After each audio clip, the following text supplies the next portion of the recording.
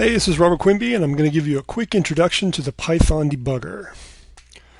So really I just want to make sure that you're aware that there is a debugger that's built into Python, and I want to show you how you can use it to figure out what's gone wrong in some buggy code. And we all make buggy code, so it's very handy to have this feature built into Python. So first we're going to start with some buggy code. This is a very simple contrived example. I'm just going to generate a list of numbers, and then we're going to print 1 divided by that number. And this, if we run it, is not going to work, of course. This is buggy code, after all. And it tells you here, so make sure you actually look at this here. This is the trace back here. This is telling you what went wrong, and it has the most recent error on the bottom here, the last thing it tried to do before it failed. So it's telling you there was a 0 division error. That's a very descriptive name, which is telling you that you're trying to divide by 0. And you can see how this is happening here. What we forgot to do here is that when this range function is executed and you say range of 10, by default it's going to give you the numbers 0, 1, 2, 3, 4, 5, 6, 7, 8, 9. It's not going to give you 10, and it's not going to start at 1. It starts at 0. So the first thing this does is it tries to print 1 divided by 0, and that fails. So this is a very simple example, and we could just debug it just by looking at this error message here. But I want to go ahead and open up the debugger to show you how that works. So to start the debugger, you have a few options if you're working in a notebook. You can use the magic command, which is just %debug. Or if you've just executed the code and this is the first thing you type in a cell, you can just type debug, just like that. Make sure you spell it right. Make sure it's the first thing you type right after your cell has failed. Because if there's any other code that you run, any other errors that you run, it's going to reset the debugger, and you're not going to have access to that failed code. But if we haven't done anything, haven't run anything yet, so if we go ahead and just run the debugger here, executing this cell, now we're in the debugger, and you can see we have this ipdb, which is your ipython debugger, and it's just built right into your notebook here.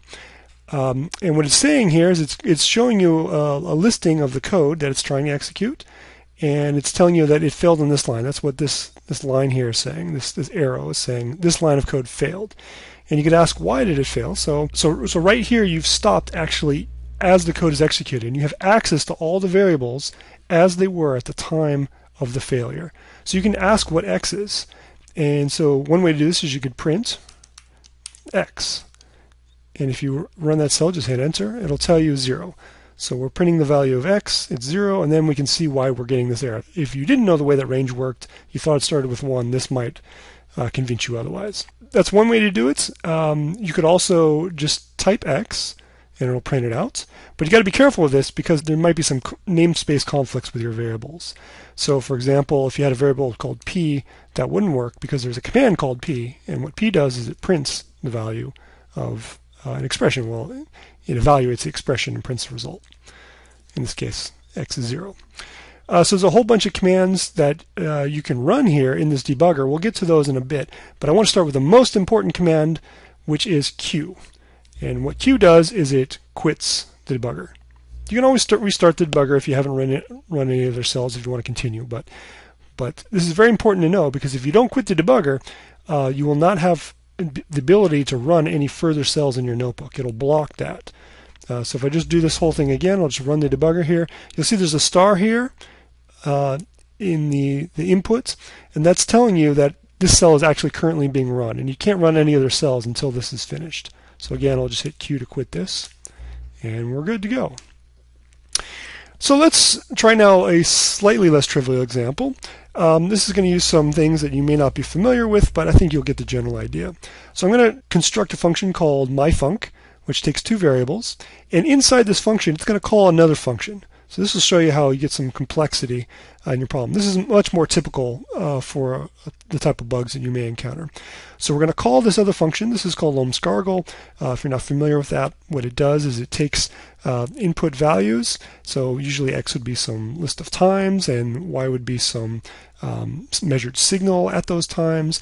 And it takes that sampled signal and it converts it into a periodogram. So it gives you the frequency and the power at each one of those frequencies. Oh, at least if you use this auto power function here, I should say. And then it just returns this. So this is a very simple function. I'm going to run this cell and defines that function.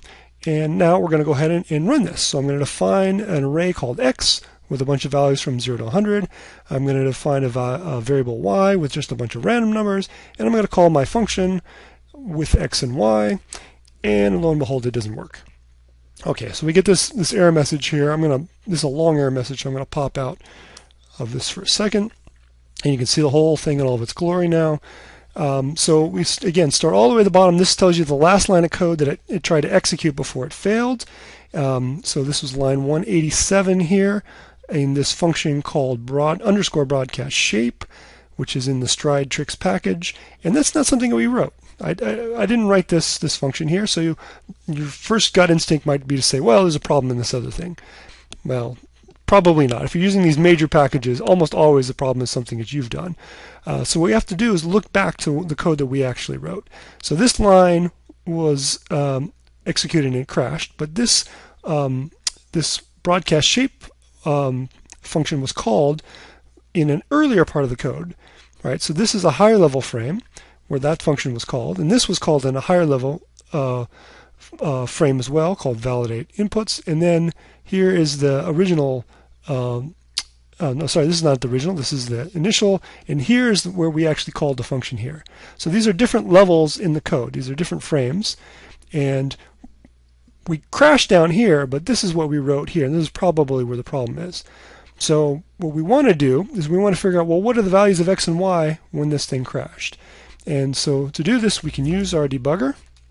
I'll pop back in here and show you how that works. We just type debug as we did before, and we run the debugger, and here we are now. So we crashed on line 187 of this function broadcast shape, and that's not the one we wrote. So we're going to use a command called up, and up will take us to a higher level frame. Right? And we can always move down if we want to go back to that lower level frame, but we want to go up a few frames actually. Now you can type up and it'll take us back up again, but for short we can just type U, and that's the shortcut to go up a frame.